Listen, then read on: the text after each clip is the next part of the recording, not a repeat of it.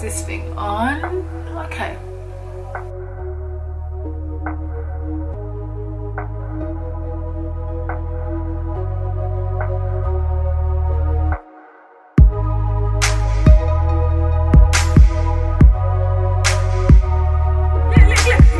YouTube.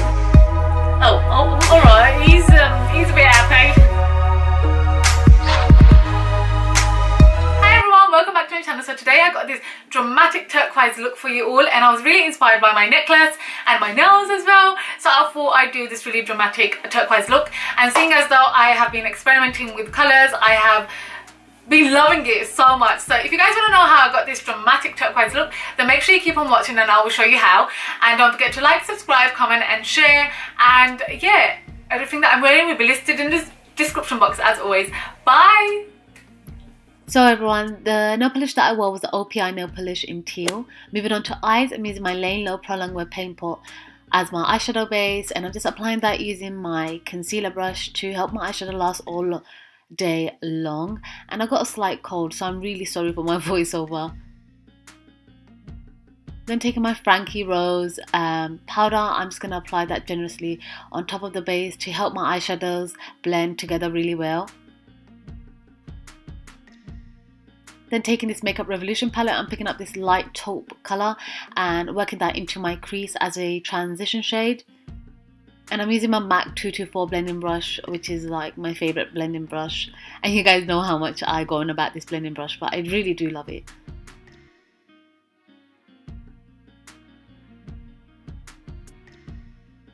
Then I took this darker brown shade from the same palette and I started working that into the outer corners of my eyes and just defining the crease a bit more using the same blending brush.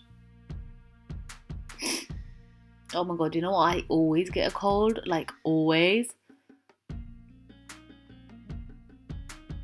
So I decided to zoom you guys in because I thought I was too far back, so you guys can see the eyeshadows better. Then taking my Morty's Blackout eyeshadow, which is a really black eyeshadow, I'm applying that using a separate clean blending brush onto the outer corners of my eyes, and I'm going to really pack that colour on because I want it to be quite intense. And I start off really messy at first and then I go ahead and neaten up the whole look. And doesn't matter if you get any fallout, we can wipe that away, which is why I love doing my eyes first and then my base, because everything just looks so neat.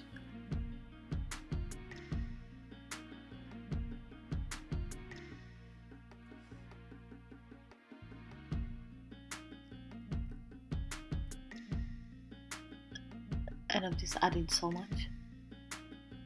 Then I took a separate clean blending brush and I started blending out all the harsh edges because I do still want the look to be very soft and all blended well together.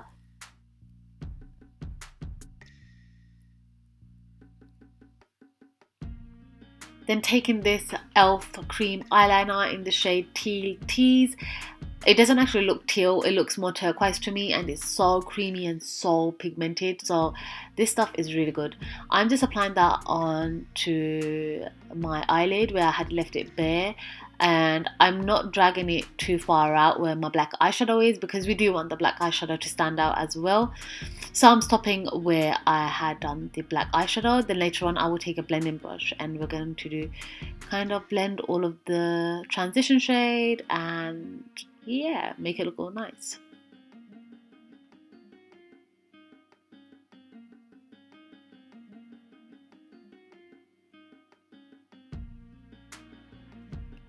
And then here I am just taking a blending brush and just diffusing out those harsh edges and blending it all in together really well. And then I decided to add more black because I thought I had lost some intensity, and yeah, just go back and forth and blend and add more colour if you want. It really is up to you. Then taking my RIMMEL Glam Eyes Professional Liquid Liner, I'm just drawing a fairly thick wing and just elongating it as well. And I start off from the center of my lid and then I drag across and then I start moving to the tear duct area. I don't know, I just find it really easy that way, and that's how I learned to do like a perfect winged liner. I also decided to tight line with this, and now I'm just trying to trying to... What am I doing? So I'm just doing the other winged liner.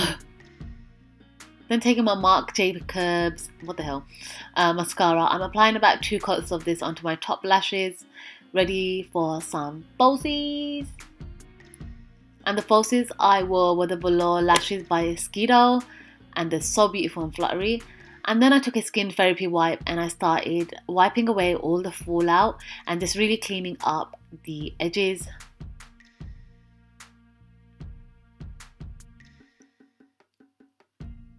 For foundation, I'm using my L'Oreal Infallible Sculpt foundation in the shade Medium Dark, and this is the first time I'm using it in this tutorial, and I gotta say I did really like it.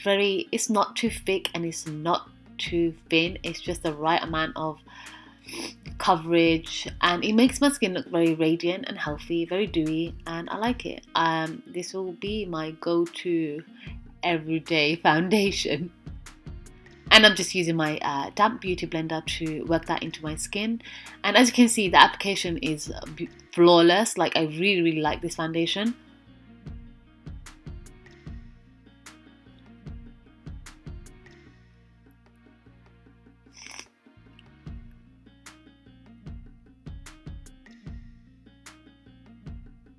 Then taking my MAC concealer in the shade NC20, I'm using my Tarte brush to kind of apply that under my eyes in triangular shapes.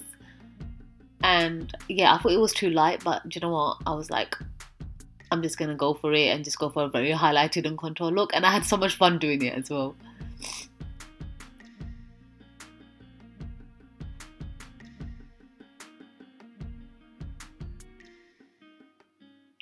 Also applied some down the bridge of my nose and also on my chin. Then taking my damp beauty blender again, I'm just gonna bounce that into my skin really well. I don't like it to be too highlighted, so yes. Oh, sniffles. I absolutely love using the pointed side of the beauty blender. Like, my makeup was looking so neat that day.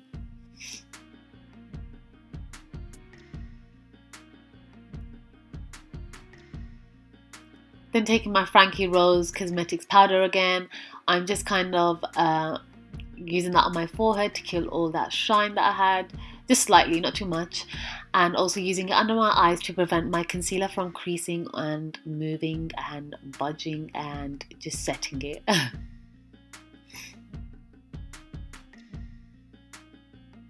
Oh my god, I can be so funny sometimes. Then taking my Bahama Mama powder, contour powder, I'm using my 109 Zoeva Luxe Face Paintbrush and sculpting out my cheeks. And I've been using this a lot recently. I really love it.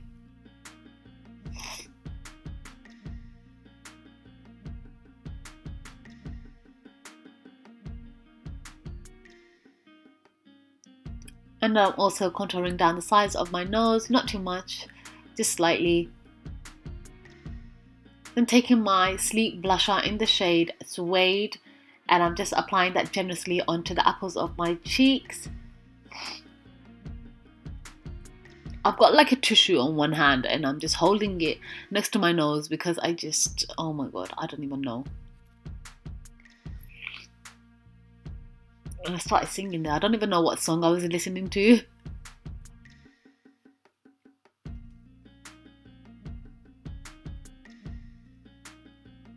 Moving on to highlighter, I'm using the GERARD Cosmetics highlighter in the shade Audrey and just apply that on the highest points of my cheeks.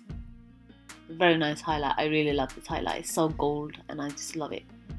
And onto the bridge of my nose and onto my chin as well. And on the tops of my eyebrows. Then finishing off the eyes, I'm just taking that first transition shade that I used at the beginning and just running that across my lash line. Then I took some of the Turquoise Teal cream eyeliner and also packed that on at the bottom of my lash line. And then I took my Feline Kohl eye pencil from MAC and then I just started applying this on my waterline, but halfway only. And then applied some mascara, about 2 coats of mascara, because this is a very dramatic look. Then taking my OPV matte lip in the shade, oh my god, I forgot the shade, but I will leave it in the description box below. It's a beautiful brown auburn shade, and I love their liquid lipsticks. They're very opaque, and it was sent to me on that day, so I was just testing it out and I loved it. However, with this look, it looked too dark, so I took my GERARD Cosmetics liquid lipstick in the shade Serenity, and I just popped that on the top to kind of tone down the shade, and it came out like perfect. Like the shade, I loved it. Then taking this Hot Makeup USA eyeshadow in the shade Golden Sweetness, and just apply that onto the tear duct area to make my eyes pow.